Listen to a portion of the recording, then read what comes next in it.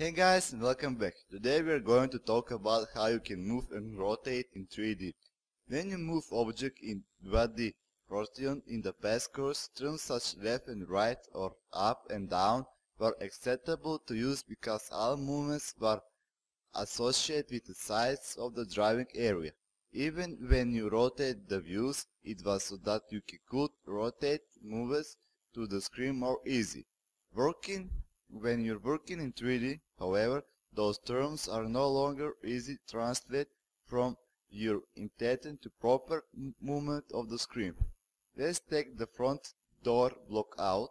For example, if I told you to move it forward, would you mean into the house, away from the house, or toward to the bottom of the screen? You can see what the problem is. When the wipeout is significantly different from what you may expect, say from the bottom or the back, then front of the back, maybe be even more confusing. So I'm going to tell you about how to use the first right hand rule. To help you stay oriented in 3D space, the UTS become more important. Each colored axis of the UTS icon points of the positive direction from that particular axis.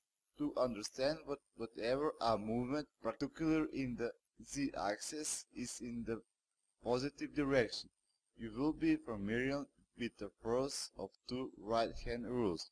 The first right-hand rules relate to your hand to the UTS and helps clarify the axis direction.